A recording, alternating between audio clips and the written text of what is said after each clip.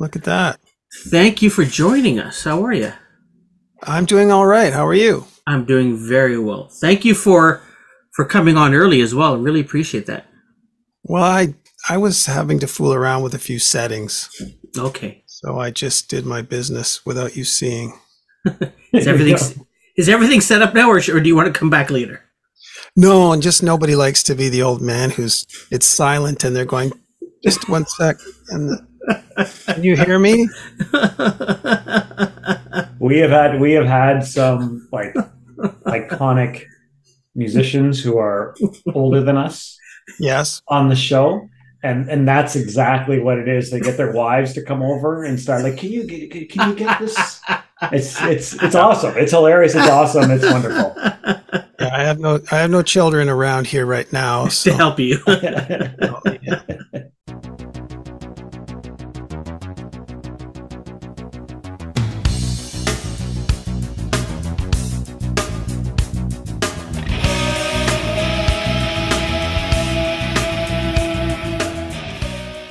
I'm Craig Northey, and welcome to The Music, which is the name of this show. It is. Welcome. Craig, it's a pleasure. I've been a huge fan for a very long time. I know we talked about Mo Berg earlier. We're going to probably talk about Mo again. And I know I said this to Mo when he was on the show, but I want to thank you for, to me, one of the best albums in not even Canadian history, just history with Bedbugs. I mean, even, really weird feeling, Nestor just is awesome, but Bedbugs, I could just put that on, and I'm sure I got it back here behind me in the vinyl, and just like front to back over and over and over. So thank you. Thank you for saying so. I appreciate it. It's nice when it connects like that. Very, very much. The funny thing is when Gregg told Mo that his favorite album was Bedbugs. Like Mo. Yeah. That was my favorite part. Yeah. Mo was that. I think that was the question that Mo didn't appreciate. Yeah. That's where you had to squirm and get out of it. Yeah. Yeah, I was on that album. No. Yeah, well, that's around when I met Mo, somewhere around there. You guys played together a bit around that time, right? Yes, we did. Yeah. I think it was the next record. Okay. We did a tour, Odds of Happiness tour across Canada. Nice. Well, Craig, listen, first off, congrats on the new album, Crash the Time Machine. There was also, what was it, Man Machine Poem by the Tragically Hip. And I know Rob Baker worked on, was it the album cover? Yes, he did. Yeah, Rob and I have a long history of collaboration. We have a band called Strippers Union. And during COVID, we also released a double album, which was ambitious, and no one really knew what happened. No one knows what happens to albums now, do they? They just come out and then they disappear. So we put out wisely. We put all our chips on 29 Black, and there you go. Just Nice. Put out a double album. So that was our third Strippers Union album. So in that, on that record, Rob did all the artwork, and he I don't know if people know that he's been part of the artwork on most all of the hip records. Mm-hmm. And he's a great painter. So I asked him to do some illustrations for this one, and he said yes. Oh, nice. So the question I want to ask, you guys have been around since the late 80s, early 90s is when the first album came out. I know you guys sort of took a break a while ago, and you guys have come back together. What keeps Odds, playing music and coming up with new songs as well, not just relying on some of the hits?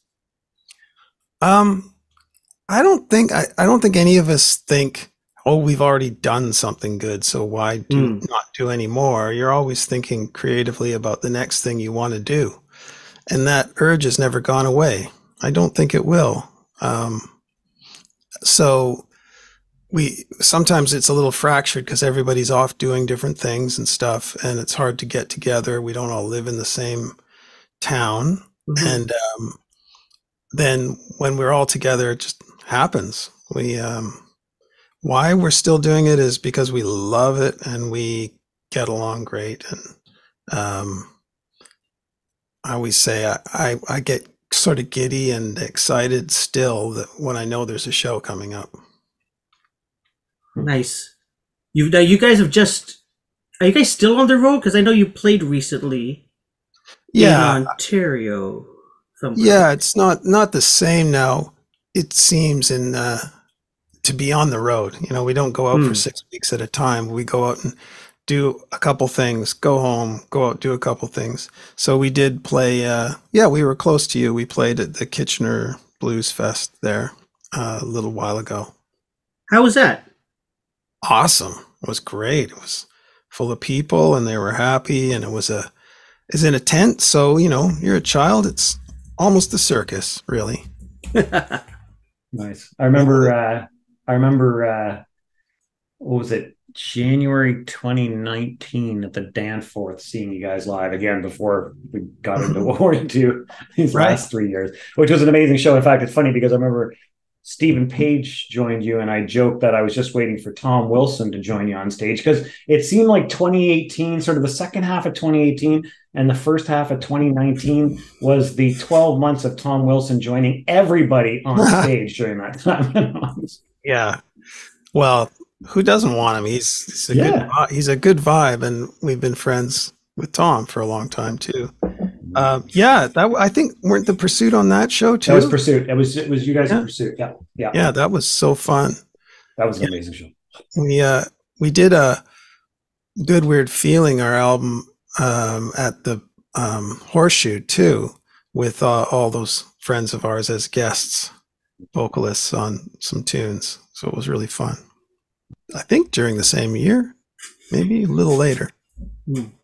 So I mean, there's a lot of names, a lot of people that, we've just talked about in the past 5 minutes only. Tom Wilson, Stephen Page, Mo Berg. I don't know if it's a Canadian thing that everybody sort of knows each other, or if it's a Craig and Odds thing that you get your friends involved in a lot of projects. You get yourself involved in a lot of your friends' projects. Tell me about this sort of theme about friends and friendship that sort of seems to go through your career. I love that question. I don't know what it is. I think I'm a serial collaborator. I love in music the social aspect of it. I sit in isolation a lot. I do film and making things up, but I love the push and pull and an idea coming out and being able to say, that's cool. Can I add this? Or I like that. And different music comes out each time. So amongst all the collaborations I've done, I can't say to me that it sounds like the same thing. It sounds like something else. I mean, if my voice is on it, it might sound more like me. Sometimes my voice isn't on it. But I think it's just something I like. I like that collaborative aspect of being together. Ideas go quickly. There's more ideas. And there's lots of laughs. Yeah. And is there pressure to perform, like when you get in a room with Mo and Steve and you go, shit, man, these guys have written, some of the top pop rock songs, that, Canadians will sing along to their songs all the time. Do you ever think, I don't know if I belong in this room or anything like that? Oh man, the imposter syndrome is heavy. I think that's for a lot of musicians. I hope that I'm speaking for other musicians, or else I'm alone. but yeah, I think that you always feel like not always, but a lot of times you feel like the weakest link, or what am I doing here? But I don't feel that kind of pressure around the people you mentioned, because there's trust. And I think that's what collaboration is about. The best ones are where you trust the other person's opinion, and And of course, they come with a pedigree that says their opinion is probably pretty good. So you trust them to know whether your idea is not good or good. And if it's not good, you can't really get too uptight about it. You can't. Well, it's funny. I take it from the other side, which is, to me, to have yourself, Mo, Steven, and Chris. I mean, you have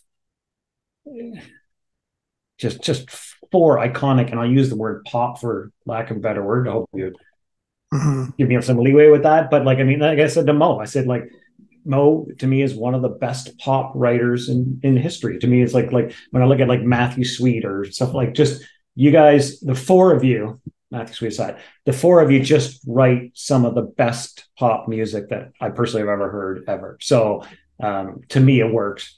Which, dovetailing off that, I mean, how did Explosive Hits Volume 1 come about for Trans Canada Highwaymen? Because I can't wait. Like, I'm giddy when I saw the list of songs as Canadian covers. Yeah, I think with what we're doing, which is basically playing our own songs together, the bangers, as the bangers call them. We play those together.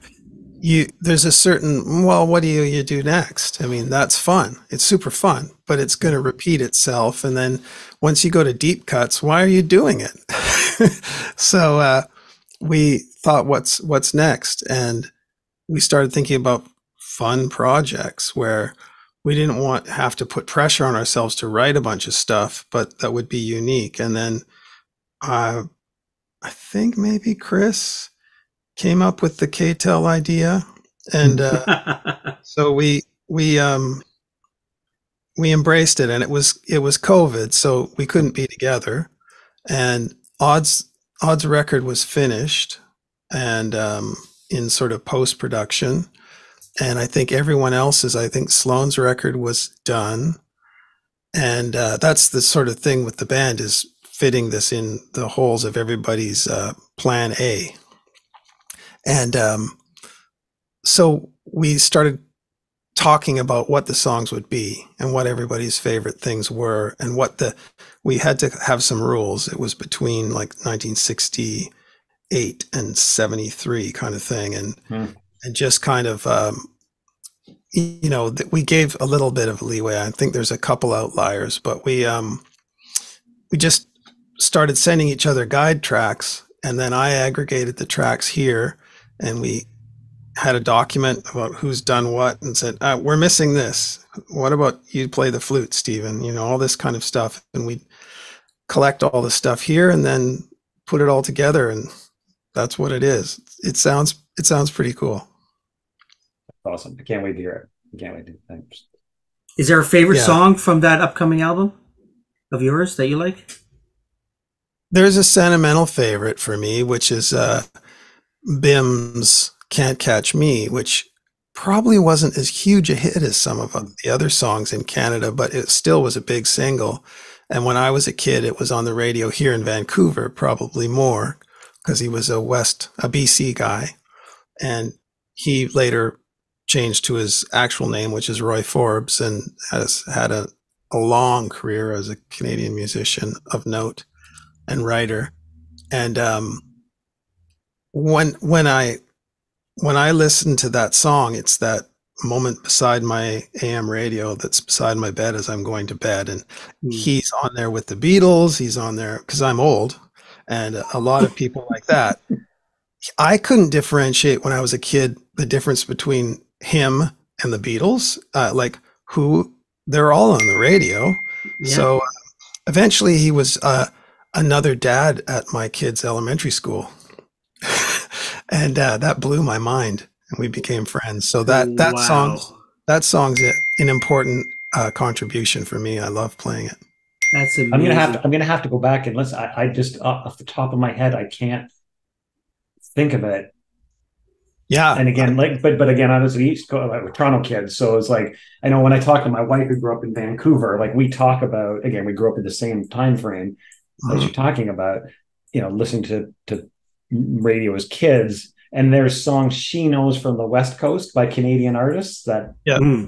I sort of know on the periphery, and vice versa. There's songs that I know from out here that she's like, yeah, I sort of remember that as a kid. I don't know. All right. Yeah, I know. And organically in music, there was a lot more regionalism in the past. And, you know, I still have to have arm wrestles over Vancouver punk scene versus Toronto, all that kind of stuff. So just like an important arm wrestle. And, you know, I have to practice my arm wrestling. But the punk scene here was really awesome. Before we started recording, I don't know if you were joking, but you know, you said, "Oh, I don't want to play that song again." Do you have, Craig, are there odd songs that we got to play this again, or do you enjoy playing all of your hits? Oh my gosh, yes, I do, and I don't have that feeling of. I've never had that feeling. I thank those songs for all they did for me every time I do it. And I don't think I've ever, there's a couple times I may have sleepwalked through them, like when you're driving to the convenience store and you scare the shit out of yourself because you realize you're there and you don't remember driving there. But not often. Usually I'm just enjoying every note. I think when we took a hiatus with the band, it made every note more valuable when we returned to doing this. And it made everything more valuable because sometimes you go, I'm really lucky to do this. That's true. So when I was saying that, it was in reference to the Highwaymen. Like when you look down at the set list and you see that I'm an Adult Now's coming up and Underwhelmed and Brian Wilson, and then there's your song sitting there. You go, let's just skip it. It's way more fun to play road hockey and say, I'm Jonathan Taves, you know? Yeah. It's way more fun to do that. I hear you. Gregg, are you hearing like a beeping? Or is that just on my? Yeah, I thought it was inside my head. That's good. I was hearing it too. I think it's an alert from my phone. No worries. That's all right. Yeah, but my phone isn't on, so it's coming through my computer. Zoom catastrophes. Everybody out there, when it happens, your eggs are done. Speaking of Zoom, yes, you had a story that you shared with us before that I would love for you to share, if you don't mind. Oh, yes, it was Stephen Page. Great little Stephen Page has a live from home show that he does from his hometown. It's no longer in his home; it's in his studio. But he invented it during COVID when we all didn't know what the hell to do, and he built up a big community. And he's on coming up. He's doing show 110. Wow. So he's really stuck with it, and it's kind of a unique thing. So I encourage anyone to tune in and check it out. But early on in the first few shows, the whole idea of the Zoom platform for something like that was pretty new. And he was singing a song and he wanted everyone to sing along with him. So he said, "Hey, everybody, unmute."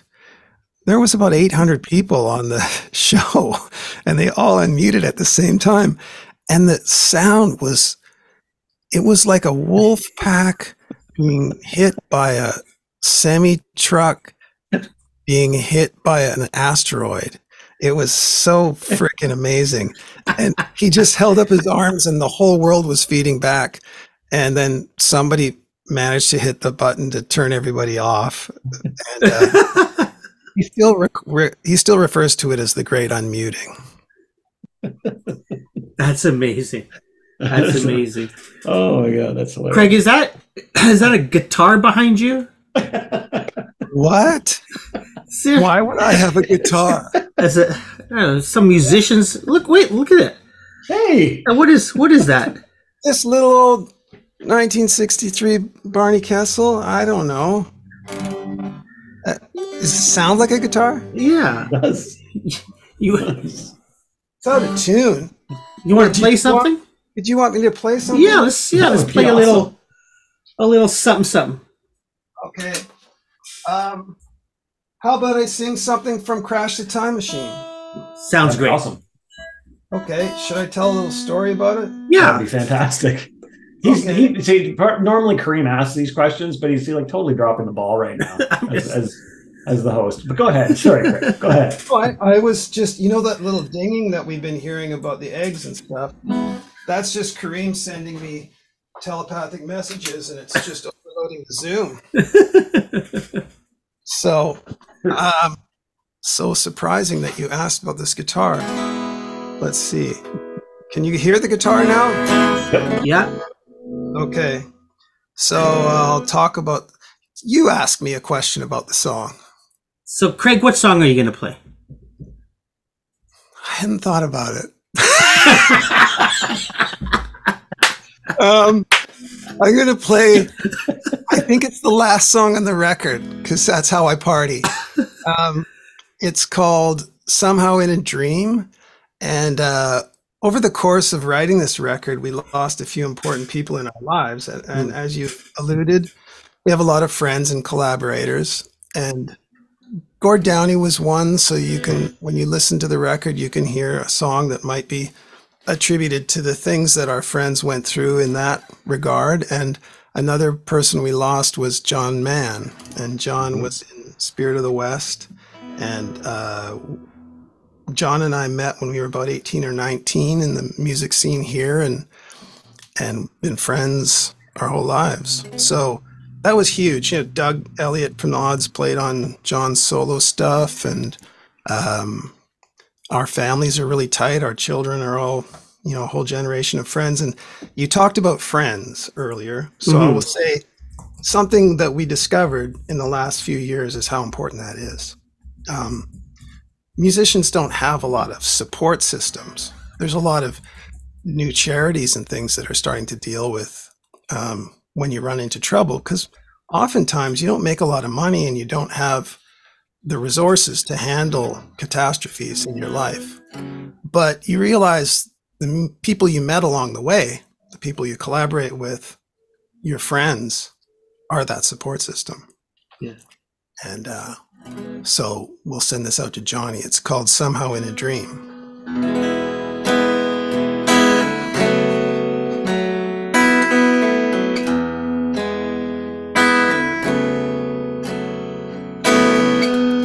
Love goes to buildings on fire, and it flies to you.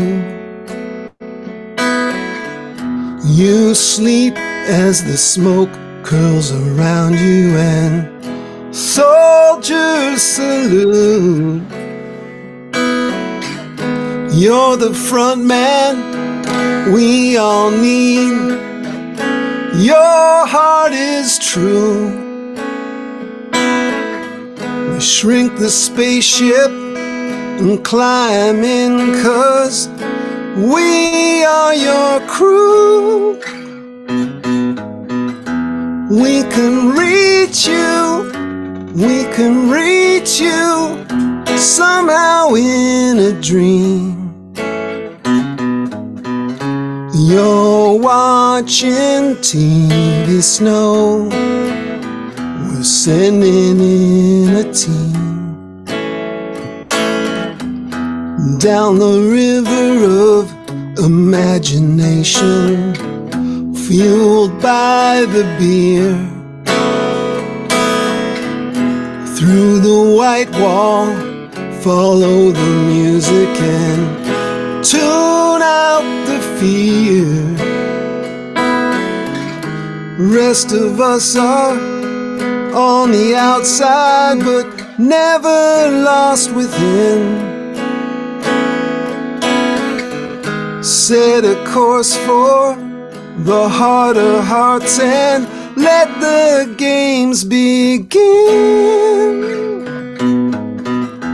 We can reach you, we can reach you, somehow in a dream. You're watching TV snow, we're sending in a team.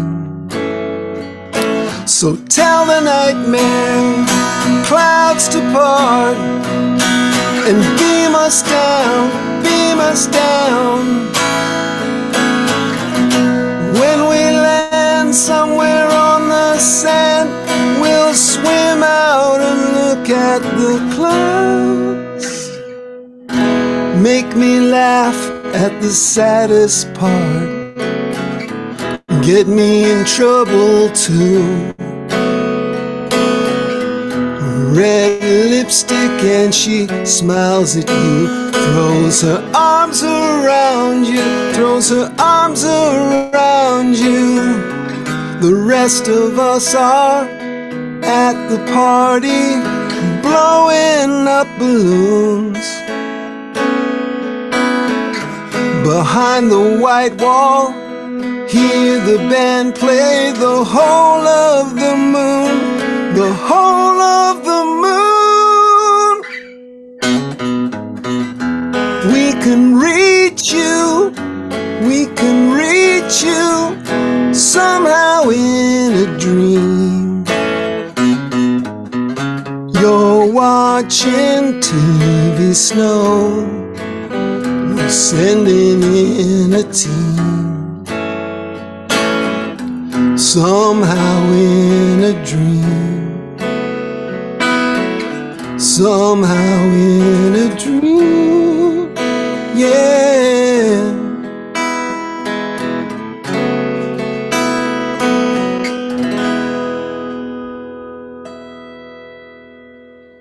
Come on. Oh, jeez. Wow. Oh, Fantastic. It's a tough one. that's hard. That's hard to listen to. I can't even imagine. Thank you for sharing that. That's Yeah, it's getting more fantastic song. possible. I had a harder time doing it before, but you know, time wounds all heals, as Nick Lowe would say. Wow. That's a great song. Just a fantastic song. Thank you. Yeah, you're welcome. You're welcome. It was great to record because of COVID and stuff, and you can sort of mail it around. Kendall Carson played fiddle on it, who had a long history playing with those guys, and Matt Kelly as well he plays with City and Color and Alexis on Fire, and also is a friend of the family, and Jeffrey Kelly from Spirit of the West, John's comrade in arms all those years, sang with me. Wow. So it's like a duet. Yeah, well, he sang backing vocals. He's a little he has some gravitas to his voice, so if you listen hard, you can hear him. Wow. Oh, lovely, a lovely tribute. Lovely. Yeah, for sure. As you can tell, we're not professional, so I don't know how to make this switch into any other questions. Oh, I love that. I'm not either. We have a segment, Craig, called Lost Venues. We like to discover places that no longer exist, but hear stories from, venues that either have a funny story, a sad story, a horror story. So I'm curious, Craig, if you have such a venue in mind. Well, yeah. Well, back in the vaudeville days, yes, it was Slappy's Beef Bar. No, it was I was just sort of flashing to the very first Odd show, which would have been at the Savoy in Vancouver, which was a great upstairs bar, a meeting place where I would go to hang out with John Mann or any of those people. It was that place and a place called the Town Pump and the Railway Club, those three, that triumvirate of clubs, were the places where I don't know what to do tonight. I'm just going to go there and find a friend, you'll walk in and somebody you know is there. And the Savoy was our first gig, November 25th, 1987. And Paul Brennan, original drummer in Odds, had his drums a couple weeks earlier burned in a fire at another gig. A hall burnt down and that he was playing, and lost his drums. And none of us had a pot to piss in. So our friend Pat Steward, who later joined Odds, well, has been in Odds now for, I don't know, 26 years, but he loaned Pat these beautiful Ludwig drums, vintage Ludwigs with a giant kick drum, sparkle silver. And so we had these cool drums for our first show. And there was kind of a buzz that night. I mean, people kind of knew we were all the weird person from every band in Vancouver that were finally together. And there was going to be some kind of energy that night. And so it was packed. And it was really exciting. I remember it being a great gig. And when I get excited, I get excited. So I stood on the drum kit, and it was on a riser too. And I stood on the kick drum, and Pat was in the audience. They were his drums. I stood and I was staring at Paul on the kit, and I thought, I'm going to make this Chai Pig level leap right now. I'm just going to go for it. And if I break both my legs, whatever. So I pushed down to get a launch point, and I feel the whole kick drum collapse like an orb underneath me, like go into an ellipse. And then I launched myself off it. I got a lot of air and came down on the stage, but I realized, I turn around and I look, and Pat's just like this. For those of you just listening, it's that face from Edvard Munch's Silent Scream. He was just like, he just shat himself because they were, lovely old vintage drums. And I went, oh my God. And I had that, I hope I didn't break them.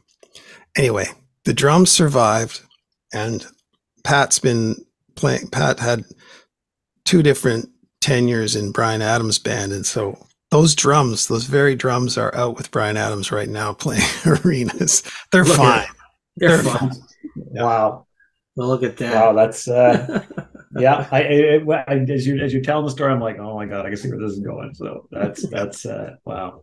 Yeah, you knew I was going to do something bad to those drums when I described them so nicely. See, I'm not professional either. Not at all. One of the questions we'd love to ask our guests before we wrap things up is, what are you listening to lately? What's in your earbuds, earpods, headphones, whatever, that people should be checking out, new or old? Well, I'll just go what I was listening to yesterday. Jonathan Stout. He's a swing guitar player. I heard about him on a podcast such as this. And then I just went down listening to his stuff, and I thought he's amazing. But that's, I think, how it is now. It's fractured, and I'm listening to all kinds of things all the time.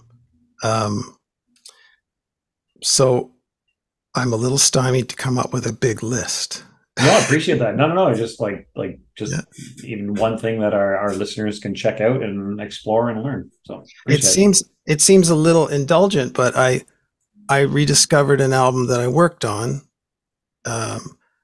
recently by Wendy Bird, which would be really obscure. So if you look up Wendy Bird, Natural Wonder, it's a whole bunch of people playing in a room, like 15 people at once. It was cut live like that. And it's all the songs were Jeffrey Hatcher songs. He was in the Big Beat and in the Blue Shadows, and Wendy sang them beautifully.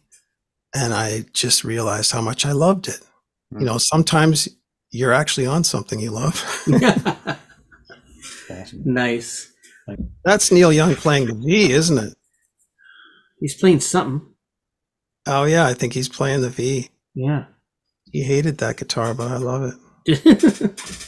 I'm actually surprised Karim didn't bring up Neil Young during this podcast. I was going to ask, play a Neil Young song. I can tell you a really good Neil Young story. We're still recording, sure. Craig, so let's go. Okay. I don't know what to reveal about it. I went to see Neil when he did the Shocking Pinks and Trans together. He started off doing Trans. I've seen him a few times, but that was this where the story came from. And I was in an altered state. And okay.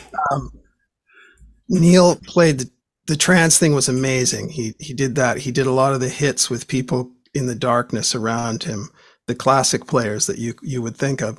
And then he ended with the Shocking Pinks, like a full white suited thing, big rockabilly band. It was fantastic.